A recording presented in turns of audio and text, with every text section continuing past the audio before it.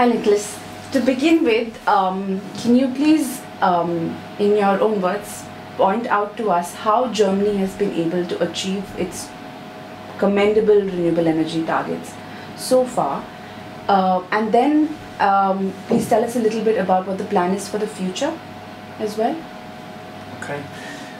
About 15 years back, Germany started a quite, I would call it, adventurous journey. This journey was committing to climate protection on a global scale, and also committing itself to a reduction in greenhouse gas emissions by the year 2050 by 80 to 95%.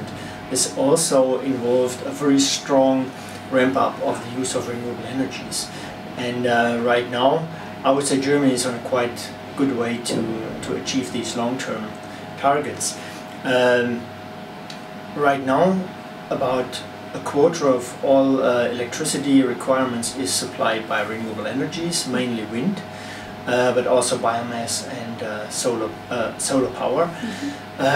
This was made possible by a quite ambitious incentive scheme set up in the year 2000, guaranteeing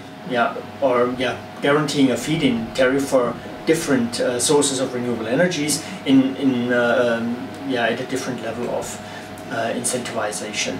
This was also accompanied by other measures, so this quite famous renewable energy feed-in tariff was not the only incentive, and I think this is one key to the success of this German model, if you want to call it like this. It was not one single measure, not one single incentive, but a set of different incentives trying to kind of interlink.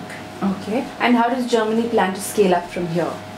Already achieved quite a bit already, but how do we move forward from here? So the long-term goal is still valid, 80 to 95% greenhouse gas emissions reductions, and the energy sector plays a core role, also the transport sector.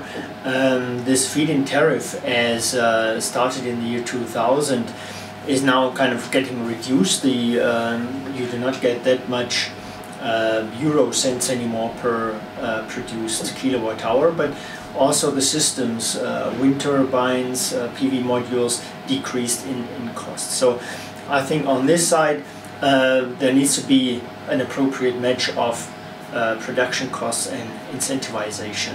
Okay. Additionally, there is a nuclear phase-out in Germany, so by the year 2022 no nuclear powers are supposed to feed electricity into the German grid anymore, and this also needs to be kind of cushioned by increasing the energy efficiency together with a further ramp up of renewable energies.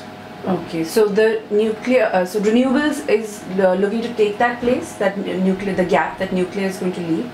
Is it going to be completely filled by renewables, or is there a mix? No, it's not supposed to be kind of completely filled by renewables. It's more a system approach. Okay. So you can quite accurately plan how much electricity will not be fed in by nuclear power plants anymore, and then you can see, would this need to be filled up by renewables? Do we have to ramp up renewables by this and that amount? Or what will be the role of energy efficiency? How strongly can we reduce the consumption of electricity in that respect? Okay. And as someone who's worked in the field of energy in India as well as in Germany, could you comment on what sort of a model we could, in India, could be adopted to scale up renewable energy? Could it be incentive based like Germany has followed, or is there some way that we can improve efficiency like you're saying? Could you comment on a model for India? I think India is on a quite good way in several fields. So you have these, you have several national missions like the solar mission. There's also, as I learned, a wind mission coming up. So I think India is quite well tackling now these challenges. Of course, this Energiewende, this energy transition, as done or planned in Germany, cannot be replicated in India. Nobody would expect that. So, and this is why India also needs to find its own way. Of course, India could take a look at Germany and see what are the challenges that are currently virulent, that are currently there in Germany, and what can India, which type of challenges can India expect, especially when it comes to the grids.